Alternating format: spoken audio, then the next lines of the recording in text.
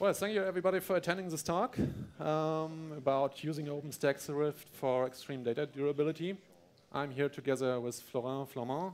I'll let him introduce himself. So hi, my name is Florent Flamand. I'm working at CloudWatt on OpenStack. Basically, I'm trying to have OpenStack working at CloudWatt, and here are my details if you want to contact me. Yeah, my name is Christian Schweder. I'm a developer working at Innovance Red Hat, mostly working on Swift automation, testing, and developer tools. I'm also one of the Swift core developers, so there's a very good chance to meet me on IRC channel from Swift, OpenStack Swift, and of course using email address and my Twitter handle. So before talking about durability and availability in Swift, let's first have a small look into the architecture in Swift. Swift is an object storage. That means it's not in block storage, it's not a file system. Most of the time, or well, all of the time, you're accessing your data in Swift as a URL where you just send a put command or try to get data with a get command. And these commands or these operations are executed against a proxy node. This is one part of a Swift cluster, the proxy node. This is a part your users are talking to. And in the back end, you have some storage nodes that actually store your data on disks. Now, if you start with a very small cluster, let's say only 2 nodes, and you configure Swift to have 3 replicas of every object that you store in Swift, these objects land on different disks in your cluster and on different storage nodes. And in this case, on 3 different disks and 2 storage nodes. But well, that's not the recommended way to operate a Swift cluster. So the documentation says, let's start at least with 5 different storage nodes. So let's add a few more nodes. If you add more nodes, and if you have more nodes than replicas configured, your data ends up on different storage nodes. So Swift always tries to move each replica inside your Swift cluster as far as possible from each other. So if you have more disks than replicas configured, it ends up on different disks. If you have more storage nodes than replicas, it ends up on different storage nodes. Now, there are some, well, I would call it failure domains in your data center. So for example, your network uplink, power bus, or network switches, something like that. So you might want to ensure that each copy of your objects end up in different areas in your data center. And to ensure this, there's another concept. And this is called zones. So for example, you can group different storage nodes into different zones. Let's say you have 3 racks with a bunch of storage servers in each rack. You can ensure that when you put an object into Swift, all the 3 replicas end up in different racks in your Swift cluster. Now, what you also have to keep in mind is that each time you put an object into Swift, Swift only confirms a success if the object is written at least, well, a quorum times, and in case of 3 replicas, it means it only confirms the operation if you have 2 successful write operations. Now, maybe you, or hopefully you have a really large Swift cluster, and you also want to ensure that your data or a part of your data lands up in a different data center. And you can extend this concept and add more regions, or group a bunch of servers and zones into regions. And in this case, where we have 2/3 of the storage nodes in one region and 1/3 of the storage nodes in another region, you end up with data, or with 2 copies in your one data center and a 3rd copy in your 2nd data center. And of course, you're not limited to 2 regions. You can have 5 regions or 3 regions, for example, one in the United States, maybe, one in Europe, and another one in Asia. But Swift needs to know where to place the data, where to read the data, where to write to. And this is done with a ring, with a hash ring. And Florent will tell us a little bit more about the ring. Okay, thanks, Christian. So the ring is something Swift developers are always talking about because basically it's one of the main components in Swift. It's a map of the data you have in your cluster. So basically, you have one file per type of data in Swift. For instance, you have one file for containers, one for accounts, and one for objects. And these files map each copy of each data on a physical devices through a mechanism that we call partitions. So what's a partition? A partition is a number that is computed from an object's name, including the container and the account's name. Actually, it's what we call the full path of the object. So the partition number is computed from a fraction of the hash, the MD5 hash, that is computed on this full path, and the number of bits considered and interpreted by Swift depends on your cluster. So it's a setting that you do during the creation of the ring, and this setting is quite important because once you specified the number of bits that will be interpreted, you cannot update this number. So there are recommendations in the Swift operation guide on OpenStack documentation that will help you to choose the best number. So basically, in a ring file, there are three elements. There is one big table which associates each partition and each copy to a device ID. Then you have a second table, which is a devices table that associates each device ID to and provides all the information that a Swift node requires in order to reach this device. And then you have the number of bits to consider in the hash of the object. So there is a little tool that I linked there that is called SwiftSense that allows you to visualize the ring. So that's the common representation that we do, although I would rather represent this structure as a table. So here is a little example to make it clear what a ring is. So this is an example of 8 partitions, 3 replicas cluster. So on the top left, you have the 2 dimensions table that allows to find the device ID of an object. For instance, if you have an object whose partition number is 2, you select column number 2. And if you want to know where the replica number 1 is, which is a copy number 1, you go to the intersection of the row number 2 and row number 1 and column number 2. I've got the device ID 3. So this is the device where the object is stored, at least the first replica. So you go to the devices table, and here you see that this device is located on the host, which IP address is 192.168.0.11, and the port to reach this service is 6000, and the device name is SDC1. And finally, you have the last information in the ring file is a bit count, so the number of bits to consider in the hash of the object, which is 3 in that case, because you have 8 partitions, which is 2 to the power 3. So still about the ring, there is a new feature in a Swift, which landed in Swift 2.0. It's what we call storage policies. So it allows operators to let users choose between different storage strategies, and this is made possible with the use of several set of files, several ring files actually. So one set of ring files per storage strategy. For instance, you can have a basic storage policy where each object will have 2 copies stored on spinning disks in a single data center. Then you can have a strong storage policy with 3 copies of each object in 3 different data centers. And then you can have, for instance, the fast policy where all data is stored on SSD devices. So I let Christian talk about availability and durability. Okay, thanks very much, Florian. You're welcome. So availability and durability, what do I mean with this? So with durability, I actually mean that you don't lose an object.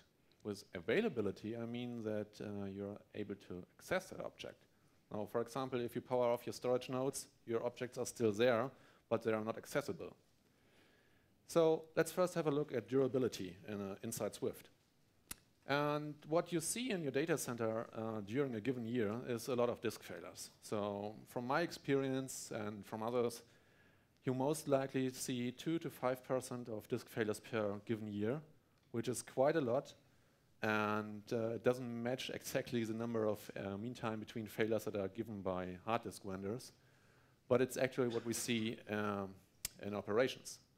You also have a very good chance to get a read error during the operations of a Swift cluster because your disk is not able to recover from a corrupted object, for example, on your disk. And the vendors specify most likely a probability of 10 to the power of minus 15 per bit read. And if you make the calculation, that means if you read about 12 terabytes of data, you will have at least one corruption during read operations. So let's assume you have 3 replicas of an object. Actually, when you have 2 to 5% probability that you lose one of these disks the object is stored on, then you have a degraded cluster, or at least for this object. You only have 2 replicas left. Now, Swift has some built-in mechanisms to recover from that. One is the replicators that try to, well, not try, but they are recovering from the remaining 2 objects or replicas and recreate the 3rd replica in this case. The other one is object auditors, which go over your objects and see if there's a bit read error, and in case the object is corrupted, they're moving these objects aside, and the replicators later on will recover the 3rd replica. Now, if you have only 2 replicas left, there's also a chance that you get another disk failure. The probability here is now much smaller because you're not longer looking into 1 year, for example, but only, let's say, 10 hours or 20 hours. This is the time until normally the replication recreated the 3rd copy. And if you're really unlucky, then you lose another disk where your object is stored on. And finally, if you continue with that, and if you don't, for example, if you don't let the replicators run, you might end up with some data loss. So if you only take these numbers into account and calculate the probability to lose an object, you get a durability in the range of 10 to 11 nines within a given year for one object with 3 replicas. So if you're interested in the numbers and the calculation itself, there's a small website. Okay, you can see it. Looks like this. You can put some numbers into that, and you get a number, and you get a graph. I will come to that in a few seconds again. This is public, and you see the link here. So, as I said, it's important to keep the number, or the hours between, or the hours for a replication quite low. So, normally, what are you doing when you have a disk failure? Let's assume you have only 6 disks. And on the 6 disks, you have 5 partitions, for example. And the disk on the right side, it's marked red with the colorful dots, is now going to fail, or has already failed. Now, normally you just replace the disk, right?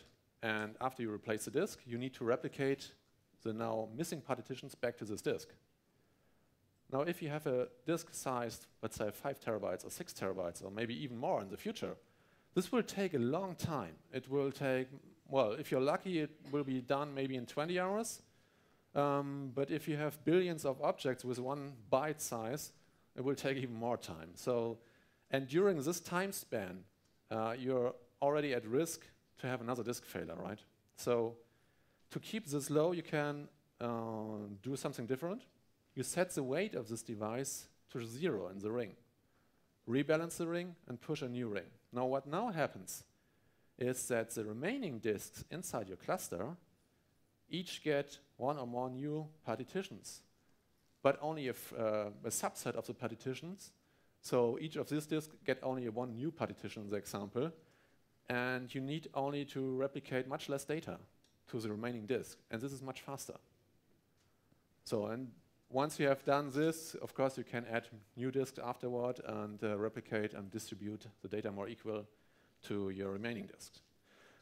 Now let's have a quick, well, let's think about the durability number I gave you just 2 minutes before. A chance of 1 in 10 billion to have data loss because of a disk failure, does that make sense at all? I don't think so.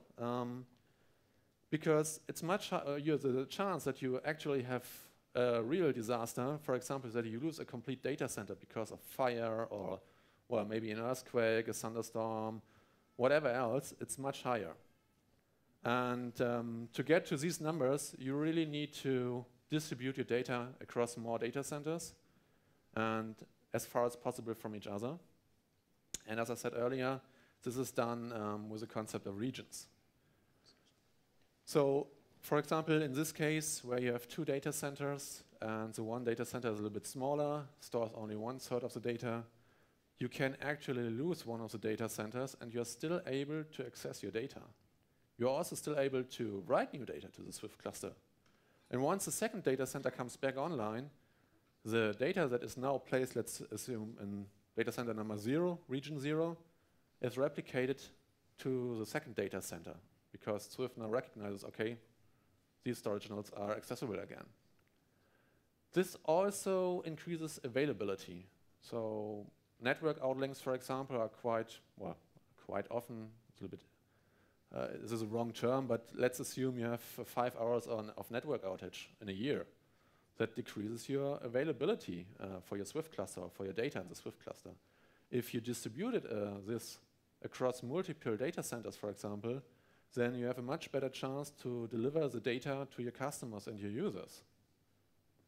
And of course, you may want to, well, upgrade your Swift cluster or distribute your Swift cluster now to 2 data centers or even more.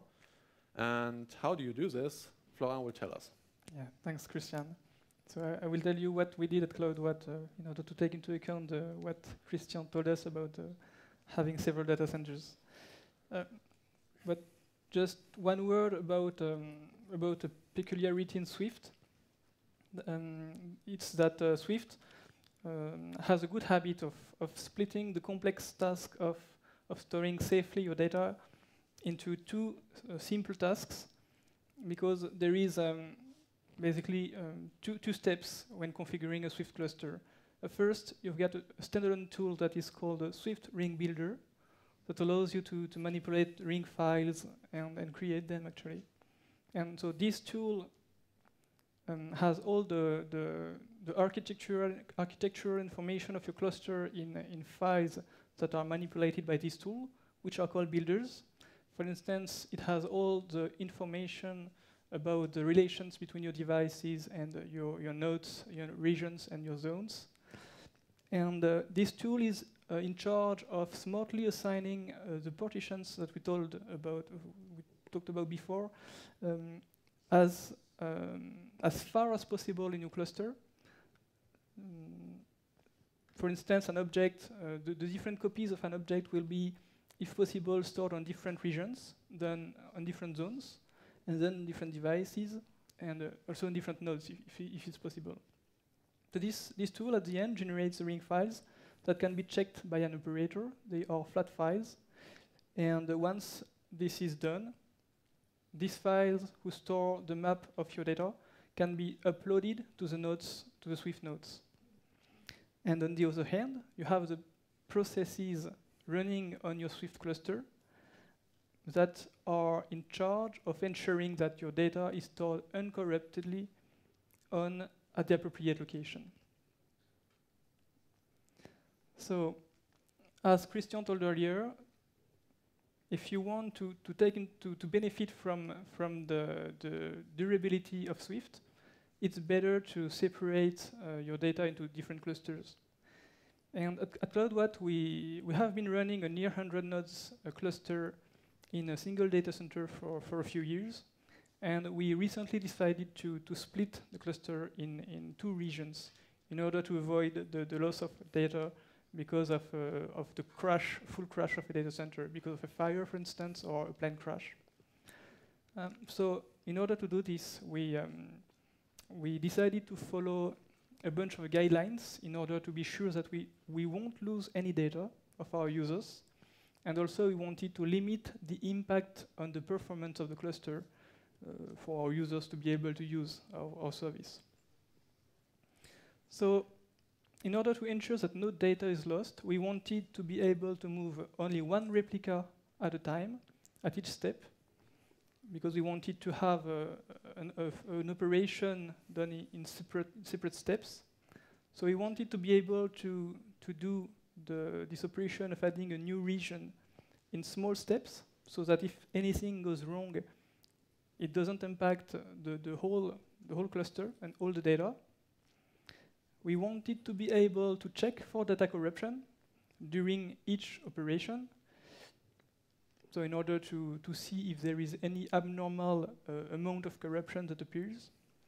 And we wanted to be able to check that the location of the data is correct at the end of each step. And we wanted to be able to roll back in case of a failure. And so the second aspect is the impact on the performance of the cluster. So we wanted to first have an idea of the load on the cluster according to different days of the week and also different time of the day, in order to be able to do our operation during the periods where the load is the lowest. For instance, during the night, we have less users than during the day. And we wanted to be able to assess the load that will be incurred by our cluster during our operations. For instance, we wanted to know the network bandwidth that would be used for each step. And we wanted to be able to do small enough steps so that it fits in time frames where the load on our cluster is low from the users. And eventually, we wanted to be able to control on which nodes are accessing our users, in order to be able to have nodes with low weight that our users still access and use, and we have nodes that are stressed by our operations, but users shouldn't go there. So what is nice is that all the items that are in blue are already implemented in Swift for a while. For instance, moving only one replica at a time. Actually, it's something that is already integrated in Swift Ring Builder, the rebalance command. Normally, if we do only one rebalance operation at each step, we should only move one copy of each object at a time. So we are sure that 2 copies of our objects are untouched if something goes wrong. Checking for data corruption is done by a process which is called Swift Object Auditor, which computes continuously the hash of each object on the nodes. And if the hash is incorrect compared to the hash that has been set during the creation of the object, if this hash is incorrect, the object is quarantined and it's considered as deleted, and the object is replaced during the replication mechanism of Swift. Then to check for data location, there is a tool which is called Swift Dispersion Report that is shipped with Swift. So it allows to check the percentage of your data that is at the appropriate location. And if you do, for instance, you push a new ring, you can follow the state of your cluster. You will see that 80% of the data are at the correct location. And then when you relaunch the tool several hours later, you will see that the percentage of object will be increased, for instance, 90%. And running back is something that is made easy by Swift, because the ring files that are copied on the Swift nodes are reloaded automatically by the processes without the need of being restarted. So if we push new ring files and something goes wrong, we just push the former ring files and the data goes back to the former location. And eventually, to control which Swift nodes are reached by our users, there is a mechanism which is called read and write affinity that we can tune inside the Swift configuration files. The new thing is that since Swift 2.2, which landed in last month, actually, we have the ability to move the data to a new region smoothly, step by step. This wasn't possible before Swift 2.2, actually. So if I wrap up this, the thing about adding a new region, so we want to be able to smoothly move our data to a new region when we add this new region, and this is really possible since Swift 2.2. In the end, if we want to have at least one copy of each data to the new data center, we must have a total weight of the region of at least of 1/3, because actually the weight is a mechanism that is used in Swift to specify, to tell Swift the amount of data that we want in a region or in a node or in a device. So as an example, concrete example to add a new region, we can add new devices and new nodes to a new region with a very, very low weight for each device, so that only one partition is assigned to each device in the new region. And then, with subsequent steps, we can increase the device's weights in the new region by steps of 5%, for instance, in order to move 5% of the data of the whole cluster to the new region, and so on and so forth. And so we can increase the weight of the new region progressively until we reach 1/3 of the total weight of the cluster. So I provide more details about how to compute the weights in order to have a given percentage of your data in the new region in an article whose link is there. And also I provide some scripts as example in order to compute these weights. Okay, Christian, I'll let you provide an outlook and summarize this talk. Thanks, Florent. You're welcome. So, a quick outlook, what's coming up next in Swift, and a little bit summary for this talk.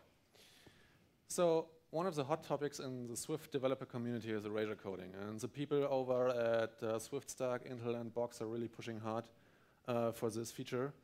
And, well, it's coming real soon now, hopefully. So what's the idea of erasure coding? Erasure coding, the idea is, so instead of storing, for example, 3 replicas of each object, you only store, well, you apply erasure coding to an object, and this means that you split your object in multiple smaller fragments, for example, 14, store these on different disks and nodes and so on, and now you are able to recover, rebuild an object out of a subset of fragments, for example 10, if you configure to use a 10/14 scheme. So what does it mean? It means that you tolerate a loss of 4 fragments and you can recover from that. So you have a higher durability of your objects, you can tolerate more losses in your cluster, but the important part is that you only have, well, roughly 40% overhead in this example compared to 200% if you have 3 replicas, which means that you have a much cheaper cluster, or the operations are much cheaper in your cluster. For the durability calculation, so what I want to do is a more detailed calculation to take into account the number of disks, for example, servers and partitions, and add some calculation for erasure coding. And this is also a community effort. We started this, the discussion on this about a month ago at the last Swift hackathon. There were people involved from NTT, Coda was involved here, people from SwiftStack, IBM, Seagate, Red Hat, well, most of the community. And we want to do an ad hoc session at the end of the week. So if you're interested in this, just drop me a line by email. And maybe it's even, well, possible to include a sample calculator in the Swift documentation itself, which would be great, I think. Just to wrap up this talk. So Swift is giving you very high availability, even if large parts of your clusters are failing. And what I forgot to mention earlier on is, using the zone concept, you also can ensure that, or avoid that you have data loss because of, for example, upgrades of your cluster. So if you're upgrading your cluster, for example, let's say a kernel upgrade or a firmware upgrade of your disk controller or whatever else, do it zone by zone. And between each upgrade or between each zone, watch the cluster for a few hours and see if everything works fine. If something is failing, then you can stop your upgrade and, well, remove the zone, whatever you need to do, but your remaining zones are not affected by the upgrade at that point in time. The automatic failure correction mechanisms inside Swift also ensure a high durability of your data. So, and depending on your cluster configuration, you can even exceed non-industry standards. Well, let's say you have some data that is, well, $1 billion worth, maybe you store it in 5 different data centers at the same time. If you have the money for it, well, go for it. The latest Swift release, the Juno release, as Florian told us just a few minutes ago, there's a more smoother and more predictable way to upgrade and enhance your Swift cluster by very fine-grained steps when adding new zones or regions. And the storage policies also allow you to give your users more options to store data. So for example, you don't want to have your complete cluster running on 4 replicas because it's too expensive, but a subset of the data you need 4 replicas. So provide a storage policy for 4 replicas, and your users can select the storage policies that they need for their data. And Erasure coding, finally, it will increase the durability inside your cluster even more, while at the same time lowering your operational costs, which is a great feature. And with these words, I'm done. So thank you very much for attending the talk, and if you have any questions, feel free to ask now.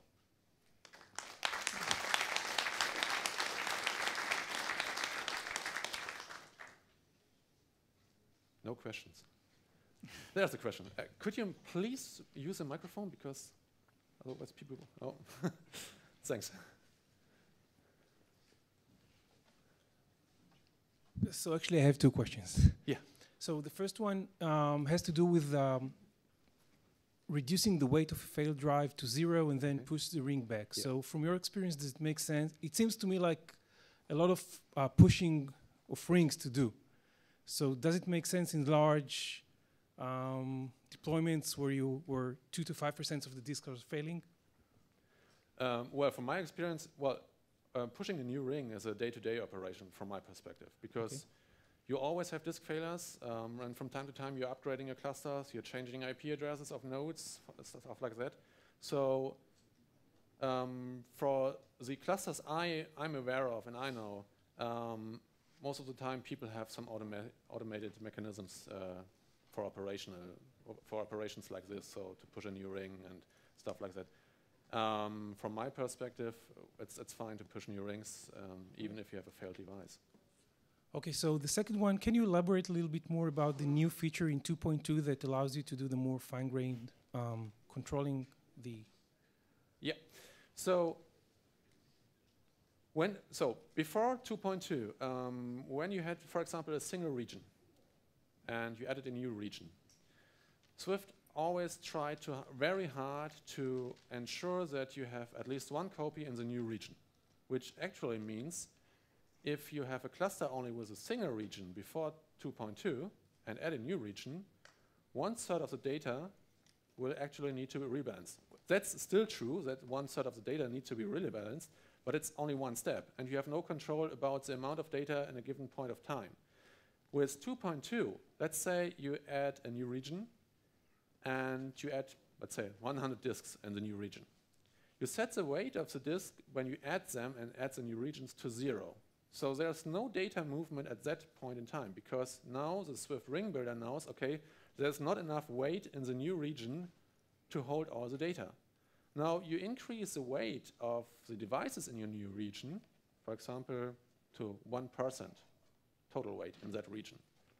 And Swift will now only move, or the Swift ring builder actually, will only move a subset of the partitions to the new region, which actually means that you only move a little bit of data and not all the data that needs to be stored in that region at a time. And finally, you need, so in the example before where you have 2 data centers one data center with 1/3 of the data and another data center with 2/3 of the data, you need to ensure that the total weight in the regions is 2/3 or 1/3 of the total weight in the cluster. So by using the weight parameter for Swift Ring Builder, you're now able to control the data flow much better than before. Yeah, you're welcome. There's another question. So hello, my question about this adding new region, but why you can't just add new region and said to Swift what please Swift slowly sync it? Why you need to add 5 persons, 10 persons if you need about 50 persons at the end? Well, it's mainly based on the Swift Ring Builder, because the Swift Ring Builder is actually just a small tool that operates on your ring. And well, of course, we could add more features, like let's say you add you tell your Swift Ring Builder, okay, move some part of the data only without calculating the amount of data on yourself. But you need to be in control of which rings are pushed to your cluster actually, and so it shouldn't be done automatically, I think. Okay. Because thank you. Well, Florian, you wanted to tell us? Yes, I have just a typical case that I think about is if you have a petabytes of data, and if you move 1/3 of your data in one row, it will take several days or weeks maybe to move all your data. And during this period, your cluster will be heavily loaded, and your users will be impacted. And by splitting the movement, the operation in small steps, we can do this, for instance, by hundreds of gigabytes per 100 of gigabytes, which will be done during the night, and you won't impact your users as much. Maybe we can just specify a speed of syncing data. It will be easier, I think. This is an option also, and it has its pros and cons. And the thing that we wanted to be able to do was also to be able to roll back if, for instance, at a given step, if we have a failure or devices that are not good or part of our network that doesn't work, we want to be able to roll back to only one step and not to cancel everything and redo it again. So if you're limiting the amount of data or the replication traffic on a network level, for example, or on the storage level, this is fine if you add a new region, because you can just say, okay, let's replicate at 10 megabytes a second or whatever else. But the problem at that point is, if you have actual failures in your cluster, you want to recover from these failures as fast as possible. So you would need a concept to split the traffic. So instead of this, let's keep a high number of replication traffic actually and control the data that is moved. For example, if you had new regions or zone with the Swift ring files. Yes, but when we have fail, if a lot of amount of disks will fail and it is turn on, we have very slow speed for customers. Then when Swift will sync it, so we need to set up speed not only on adding replication. Yeah, sure. But now you have more control points. So if you have, of course, you can set your replication traffic on the backend network. Because now we do the same thing. Okay. Thank you. Okay, thanks. Did your durability calculations reflect the probability of losing a specific object or of losing some object in a cluster? Specific object, because if you think about this, let's think about a cluster that stores 10 to the power of 50 billion objects. The probability will be 1 or even bigger than 1 that you lose objects in a given year. But to compare it to other existing public cloud vendors, they always look into one object. What's the probability to lose this object? The probability that you lose actually one out of your objects in your cluster, the bigger the cluster gets, at one point in time you have at least one object per year that you will lose, or even more maybe. But that doesn't mean that the probability for a given object is increasing. It's just for the whole set of objects inside your cluster.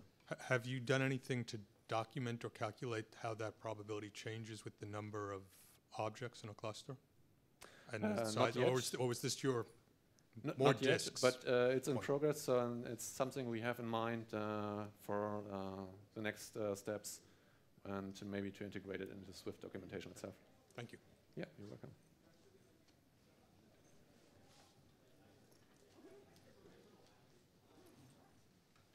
Just another quick durability question. A lot of research has indicated that there's a pretty strong correlation between disk failures, whether it's manufacturing lots or for a number of reasons. And I'm just curious if you included those kinds of risks of correlated, chain conditions in your calculations. Our experience is that those are a pretty high impact, and your durability numbers seem a little high. No, not in this calculation, but so from my experience, it's, well, if you create a new Swift cluster from scratch, of course, it's much likely that you use the same kind of disks on all your storage nodes. But if you create a Swift cluster from time to time and you add new storage node with different kind of disks and stuff like that, of course, you can just start with a Swift cluster that involves different vendors to lower this problem. But then at the same time, if you look into publications, for example, from Google or from Backblaze to large storage operators, you will see that this number, 2 to 5% of disk failures per year, is actually quite a good number and a reasonable number in your day-to-day operations. This is nothing that correlates to the number given by disk vendors, because disk vendors will give you, for example, a mean time between failures for 1 million hours. 1 million hours, so a year has 8,760 hours. It's unlikely that you see the first failure in 100 years. So 2 to 5% disk failures in a year is quite a reasonable number from my point of experience. Yeah, I was mainly asking about the risk once you've lost another disk of losing a second disk or a third disk. Yeah. So one of the things, if you lose disks, and in the probability calculation, because it's a simplified model actually, is if you get to a number of 10 nines, or even if you get 7 nines maybe in the calculation, it's unlikely that you have data loss because of an object, because of a disk failure. It's much more likely that you have some other kind of disaster in your data center. As I said, fire, earthquake, whatever else. So you need to take care of that too. It doesn't make sense to only optimize for the disk failures. You need to take into account other failures as well at that point. No, that's clear. Yeah, thanks.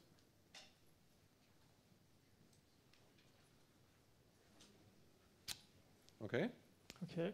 Yeah. Thank you very much.